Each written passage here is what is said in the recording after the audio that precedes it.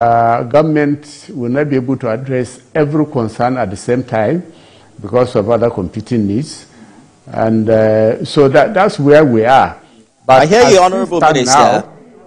Yes, I'm just a little bit more curious because ASUU is saying this is not an ultimatum but a strike notice, 3 weeks of notice, after which they will embark on strike. And like you said, amazingly, these are the same issues, the non-implementation of the 2009 renegotiated agreement.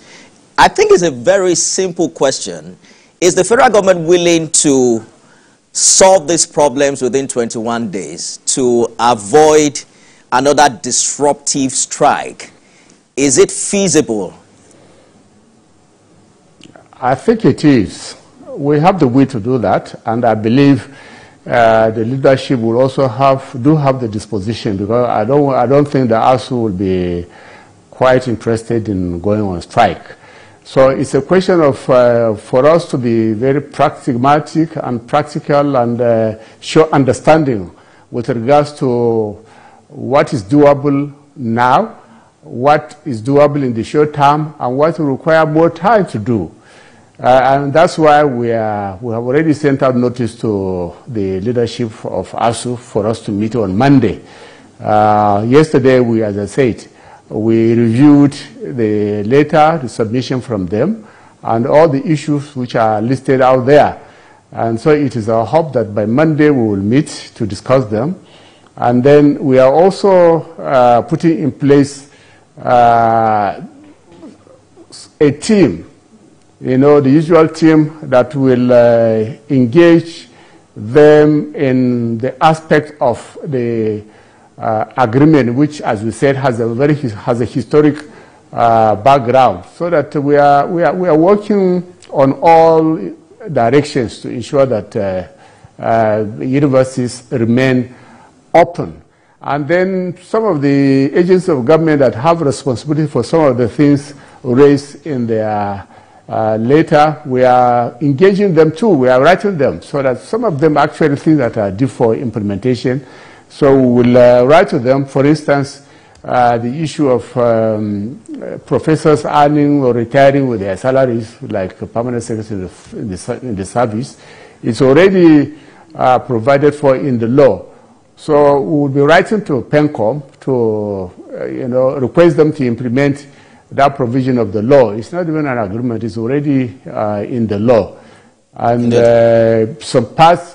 some aspects about some of the funding, like needs assessment, what has been agreed on in the past, we are discussing, approaching our colleagues in finance, and some of their allowances, so that we can get a figure, we can put a figure to some of these things, because some of them are still loose and not quite known. And even at the last meeting we had with ASUU, we asked them to provide information on some of these things so as to facilitate implementation engagement with our colleagues in finance for implementation. So Honorable Minister, we are counting on that intervention. Trust me, Nigerians are concerned about hearing this same complaint year in, year out. But during your last appearance on this show, some 11 months ago, you disputed UNESCO's estimate of 20 million out-of-school children in Nigeria. I remember that you put that figure around 10.5 to 11 million, what you called a moving target at the time. Can you provide an update on the current number now? And specifically, how many of them have we successfully reintegrated into the education system in the past year? My comment on the number is that as we are speaking, nobody has done a census of students or people who are out of school, whether it is UNICEF or UNESCO. Everything is about a conjecture. It's an estimate. And the one in the ministry too is about some kind of addition of figures from some research that have been done. But we are working to address this problem. So at the moment, what I know is that it may even be more than actually what UNESCO is saying. That's our position.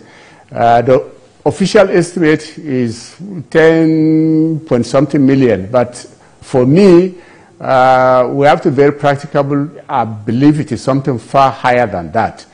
And so we are working towards getting the correct number through a census of learners across the country. It's a procurement process that has delayed us in commencement. We should have started some 2 months ago, but we are about getting over with that now so that we can do that. But at the moment, we'll be able to get some back to school. Some 2 months ago, we reported we'll be able to get back about 4 million children back to school. And then just 3-4 days ago, I have a report from the Almajiri and Out of School Commission that in Abuja here alone, they've been able to register about 22,000 young children for return to school this September-October school year. And this is just Abuja alone. They are fanning out to the rest of the states. So it's a project that we are ramping up so that those who are eligible, who are still young to go back to school, can be returned to school and continue with their education, while those who are too old to go back to school will now be given some training in various skills so that they can. So, Honorable Minister, skills and yes, it's accurate to say that the Tinubu administration has been able to get 4 million children back to school in 1 year, right? Correct.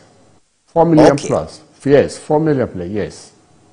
4 million plus. All right, while we're preparing for this interview, we asked our viewers to send in some questions, and we are inundated by a particular concern that we'd like to share with you, but that will be after this break. Stay with us, everyone.